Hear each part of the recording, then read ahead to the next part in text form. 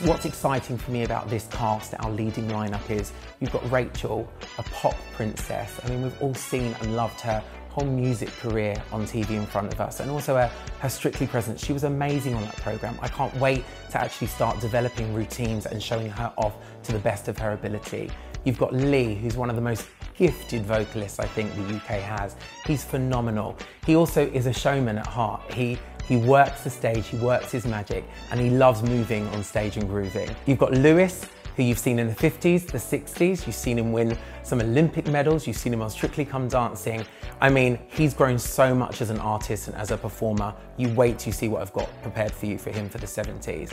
And then we've got Melody, an amazing vocalist. She's a Pussycat Doll. She knows how to entertain, she knows how to sing her socks off, and she knows how to dance for you on this tour. You wait till you see what I've got for you.